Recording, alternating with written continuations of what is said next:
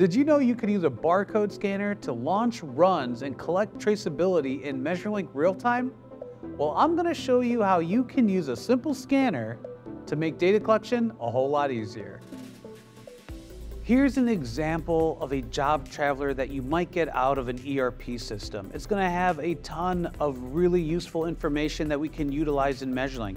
For example, we have the job number, the part number, different operations for operators and serial numbers. So let's utilize this to eliminate hand-recorded data entry and send this data directly to MeasurLink with just a single scan.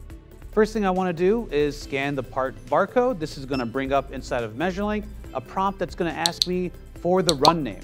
A lot of times this is going to be the job number, so I'll go ahead and scan that, and now that's going to be directly linked to my ERP system. Before I collect any data, I'm going to want to tag this information with the operator, with the serial number, and I can go ahead and I can scan those barcodes, but first I can bring up the dialog box for the serial number. Scan that in, bring up the traceability, and I can also have these auto prompt as well. And then now I can go ahead and take measurements, and operator and serial number are tagged. If I'm running multiple jobs with multiple different parts, I can switch between them by scanning the barcode of the other part. And instead of prompting for the traceability, prompting for the serial number, I can include prefixes in my barcode that will tell MeasurLink exactly where to put this data.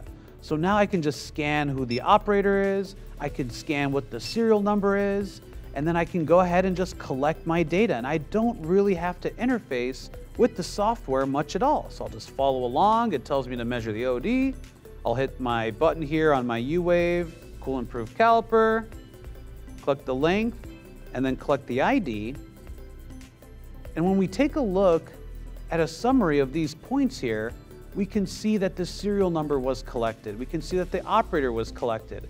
And of course, if the serial number changes, I'll bring back my traveler, scan the new serial number, and continue to measure.